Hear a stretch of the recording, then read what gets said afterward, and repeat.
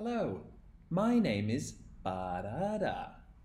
Class E33, Group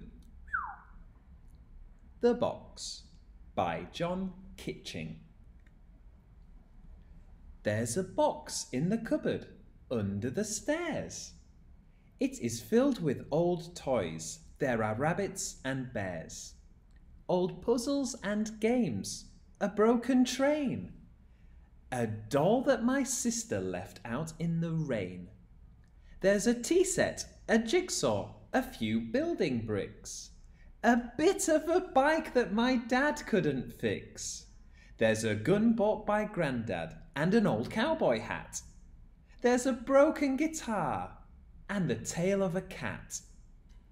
The box is crammed full with old toys, and it seems it is also crammed full with old memories and dreams. And this poem also has a rhythm to it. So I will read it again and I will exaggerate the rhythm so that you can get an idea. So this is The Box by John Kitching. There's a box in the cupboard under the stairs. It is filled with old toys. There are rabbits and bears, old puzzles and games, a broken train, a dog that my sister left out in the rain. There's a tea set, a jigsaw, a few building bricks, a bit of a bike that my dad couldn't fix. There's a gun bought by Grandad, an old cowboy hat. There's a broken guitar and the tail of a cat. Oh, this should have been and an old cowboy hat. There's a broken guitar and the tail of a cat. Like that, sorry.